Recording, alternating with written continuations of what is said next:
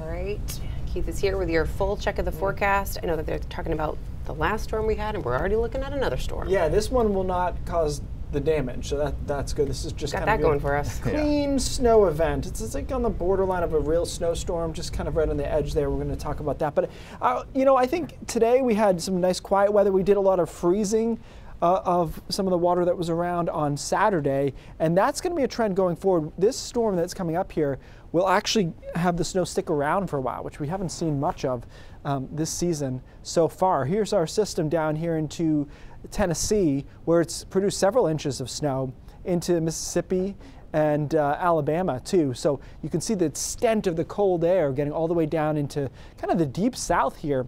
This will move off to the north and east and turn into like a little baby nor'easter is what I call it, because it is going to be offshore. The winds will be northeast, and it will be just kind of due east of Cape Cod, but it's just not a particularly potent storm. So it's in the right place for snow during the day tomorrow. There just won't be a ton of moisture to work with or very strong winds, which of course we're happy about based on our recent history there. It's kind of a daytime event on Tuesday into Tuesday night, and then it moves out after midnight on Tuesday. It's a one-day deal. So the rest of this afternoon, late afternoon into the evening, looks quiet. It is cold, especially initially in the mountains, below zero briefly, I think.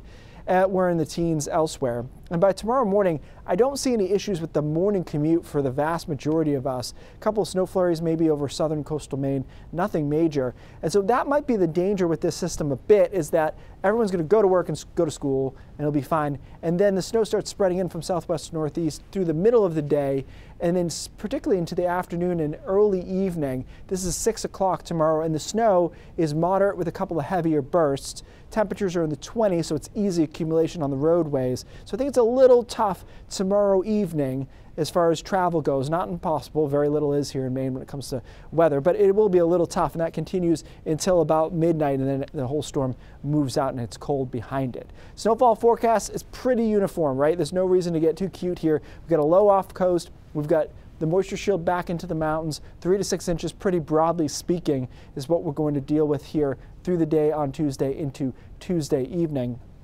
Got another storm to watch on Friday. Starting to feel a little better that will actually miss us out over the ocean. I'd like one more day on that, but I think that it will be a miss for us. It'll be cold in between then and Friday, and also the weekend, guys. Even if the storm misses us, highs in the teens.